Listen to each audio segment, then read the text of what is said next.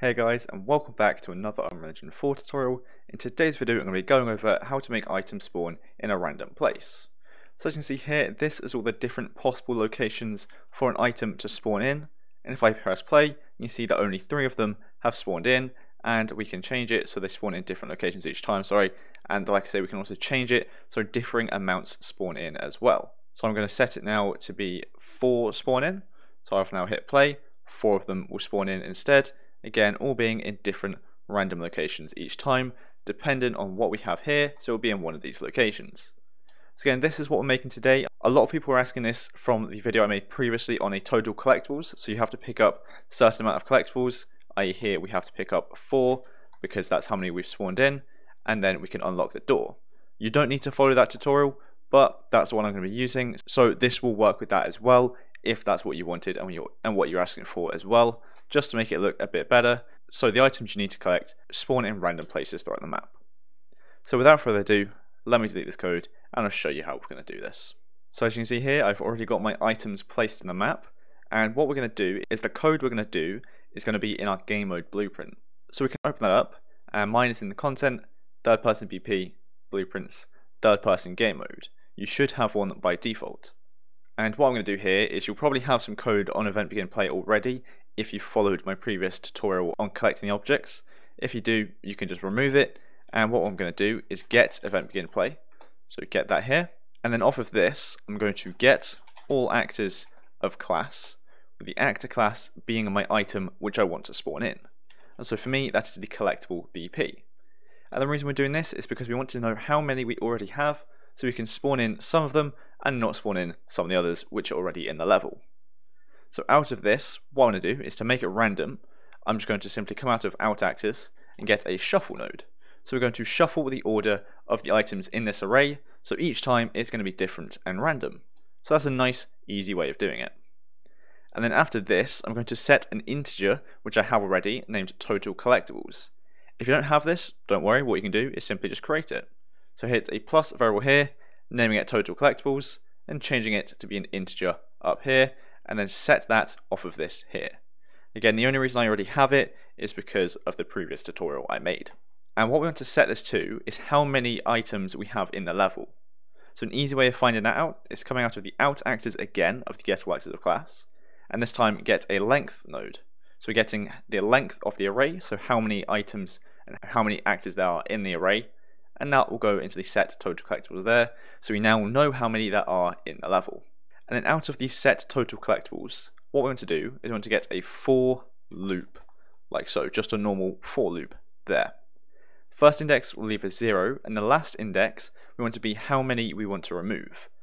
So if we set this to 3, that will do it 4 times, because it will go 0, 1, 2, and 3, which is 4, so it's going to remove 4 from the level. So you might sometimes forget that, so I've created some little simple maths to make that easier for you, so you can just input the value of how many you want in the level instead, so you don't have to figure out how many you need to remove. You can just say this is how many I want. So simply what I'm going to do is create the plus variable again, naming this one collectibles in map, and this is again going to be an integer. Compile that, and then you can obviously set its default value to be what you want. I'm going to set that in a second. And so we're going to get collectibles in map there. Out of this, I'm going to get a plus, so an integer plus an integer, leaving it as 1, so we're adding 1. And then we're going to come out of the length here, so length of the array, and get a minus. So an integer minus an integer, connecting that to the addition there, and that will go into the last index of the for loop there, like so. So what we're going to do is get how many we want in the map. We're going to add 1, because the for loop adds 1 again, because we start counting at 0. And then we're going to subtract that from how many items we have in the level. So again, however many items we have, minus how many we want, plus 1, we'll make sure we remove all the ones we don't need, so we only end up with how many we want. So again, I'm going to select collectibles in map, and let's say I want to have 5 spawn in, so I'm going to put 5 in there, enter, compile, and now we're going to have 5 spawn in the map very simply. So what I'm going to do is, instead of spawning them in, I'm just going to destroy the ones we don't want.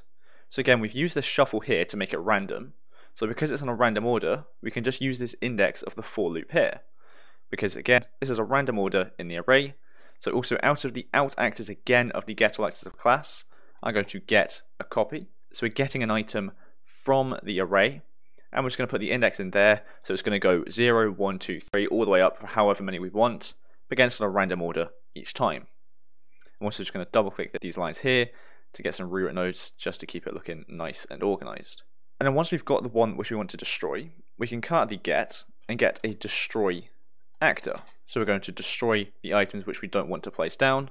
With that, go into the loop body. So again, it's going to do this and call this code for however many times we want to destroy it, so i.e. how many we want left in the level.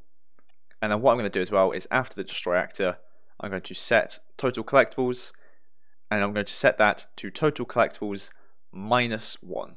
So total collectibles minus an integer, leaving it as -1, going to set total collectibles, and then after that set collectibles left, which again you don't need to do if you don't want, but this is just because of the previous video which I have. So set that like that. And now you might be wondering why I'm setting them there, because essentially this is the collectibles in map value there. So the collectibles in map should equal to this at the end. However, if there's a chance that it goes wrong, i.e. something breaks in another part of the code and this lags and it destroys too many, that shouldn't ever happen, but this is just kind of a backup to make sure that we do have the correct amount of total collectibles so it doesn't mess up with the other system. So we are setting it to be perfectly what it should be. So this is what it should be, this is what it is. And again, they should be equal to the same. All the testing I've done, they're never not equal to the same.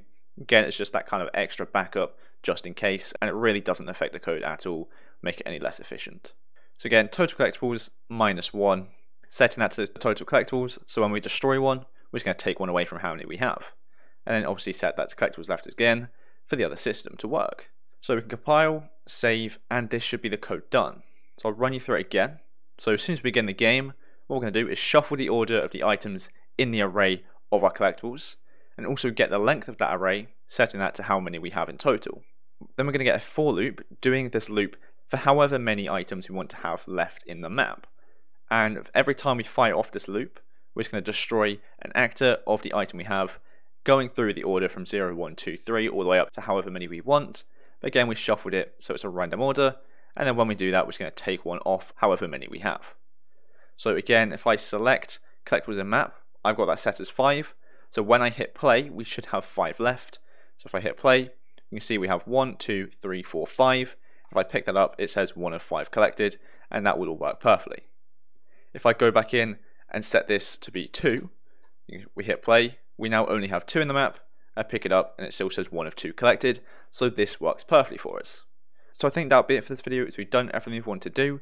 We've set it up so we can spawn in the items in a random location each time, so they're all random, so we have 3, 3, again all being in random locations, and we have it set up so we can spawn in the amount that we want to have in the amount of random locations we want as well.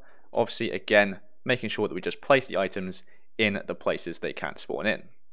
So if I just get some more of these, I can duplicate them. This means we'll now have more places they can spawn in. So thanks so much for watching. I hope you enjoyed and I hope you found it helpful, and if you did, make sure to like, subscribe down below. So thanks so much for watching, and I'll see you in the next one.